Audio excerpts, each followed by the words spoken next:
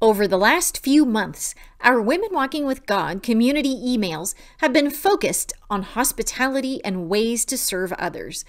I happened to learn about an incredible first-century example of hospitality and wanted to share it with you. I'm Samantha Corcoran, and this past summer, my husband Ryan and I traveled to Greece to follow in the footsteps of the Apostle Paul. While we were visiting Corinth, we took a quick side trip to Cenchreae and learned about a believer named Phoebe.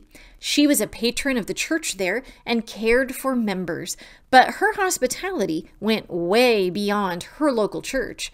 Paul selected her for a sacred mission to hand-deliver his letter to the Christians in Rome, which we now know as the Book of Romans. I was curious to learn more about Phoebe and what it meant for her to be Paul's letter carrier and envoy to Rome. The only mention of Phoebe in Scripture is in Paul's glowing recommendation letter for her in Romans 16, verses 1 and 2. Paul writes, "I commend to you our sister Phoebe, a deacon of the church in Cenchreae. I ask you to receive her in the Lord in a way worthy of his people and to give her any help she may need from you, for she has been the benefactor of many people, including me."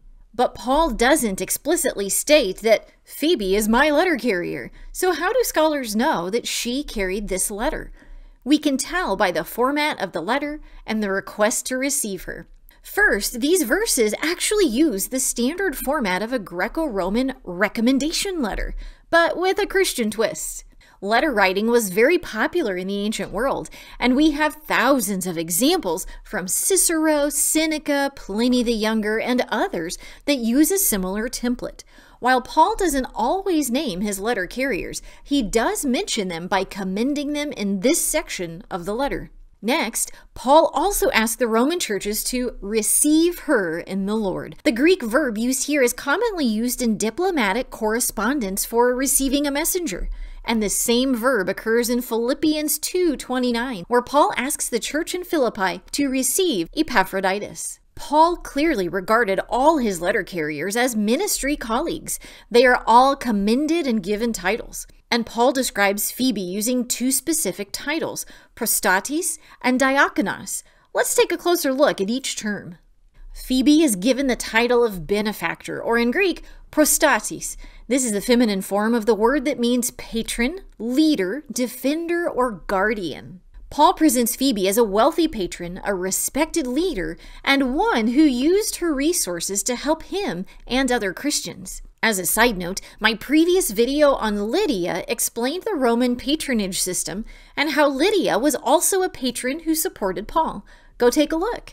As a patron, Phoebe would have been financially contributing to Paul's mission, which likely included funding the writing of the letter. Letter writing was an expensive process in the ancient world, and Romans is not a short letter. In fact, I just finished a fascinating book by E. Randolph Richards about Paul and ancient letter writing, and he estimates that the process of writing the 979 lines of Romans probably cost over $2,200 in today's money. That would have included the cost of several drafts, the preparation of a nice copy for dispatch, and a copy for Paul to retain. As patron, Phoebe likely funded the writing of the letter, paying the professional secretary, and covering her own travel costs to deliver it to Rome. The second title Paul uses to describe Phoebe is the Greek term diakonos, or deacon. It's shown right here in Papyrus 46, our oldest copy of Romans. What does it mean that she was a deacon?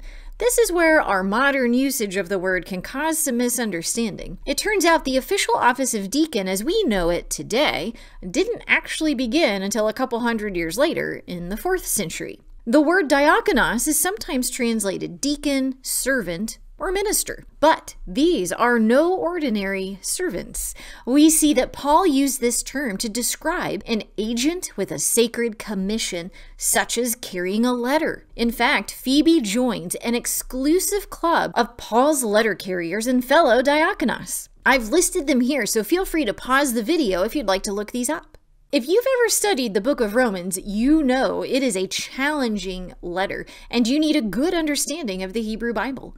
Additionally, the way Greek was written back then, the letters would have all been in capitals, no spaces between words, no punctuation, and no paragraphs.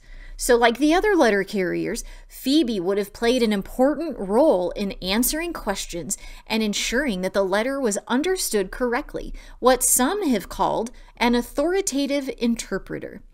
Think about the churches in Rome who likely also had questions. Phoebe would have been the first to respond to those as Paul's trusted envoy. So as a deacon, Phoebe's role was to learn the theology from Paul so she could help explain his letter and then to hand carry it across the Mediterranean Sea to the churches in Rome.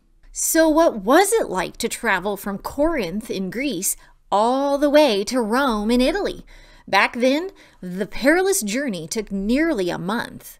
Phoebe would have had to travel both by sea and by land, and she had to time it just right with the weather. Ship travel on the Mediterranean was only done between April and October, so she likely went in late spring and summer. She would have paid fare on a merchant or passenger ship in Corinth and spent 2 weeks on the ship headed to an Italian port, likely Brundisium. From there, she may have hired a comfortable carriage called a carpentum to travel the 370 miles to Rome on the roads. She would have had luggage with her, including extra shoes, a brimmed hat, and several capes for different types of weather. And she would have had to keep the letter dry and protected during this journey, likely in a leather document box called a capsa. We actually have evidence that a letter sent from Rome to Brundisium reached the recipient in 6 days and on to Athens in 21 days, and Athens is not very far from Corinth. When Phoebe arrived in Rome, she would have been warmly welcomed by ready-made friends, the same ones listed in the remainder of chapter 16. And she may have even stayed with Priscilla and Aquila during her time in Rome, who were well known for their hospitality. What an incredible journey Phoebe had with this papyrus letter. 20 plus days total, with 2 weeks at sea and 370 miles on land. That is a monumental effort for a group of people that she's never met before, many of whom were strangers to her. It has been said that Romans is the greatest letter ever written because of its great impact in history, its grand theology about Christ, and its practical instructions for Christian living. And Paul trusted this letter's delivery and exposition to a sister he considered a partner in his ministry, Phoebe. Now that's an example of Christian hospitality, bringing the message of the gospel to strangers through your actions. How beautiful are the feet of those who bring good news.